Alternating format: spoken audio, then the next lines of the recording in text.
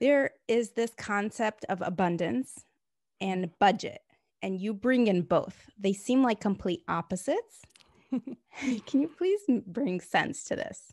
Well, in the beginning, we really look at money and we have a relationship with money that really signifies security.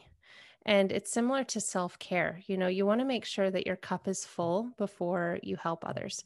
You want to make sure that your financial house and foundation is in order before you reach out to others. And it truly is something that can be very difficult, especially for heart centered and very generous people to allow themselves to first look at their own finances and ensure that they're okay. So the first step is really thinking of money as security. But the next and most exciting step is really stepping into what I call this expansive abundant form of money.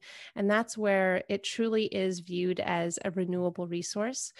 I say a lot of times that time is more valuable than money. We don't have a renewable source of time. We don't know how much time we actually have. Yet with money, we absolutely do have the ability to recreate, regenerate, and expand in that.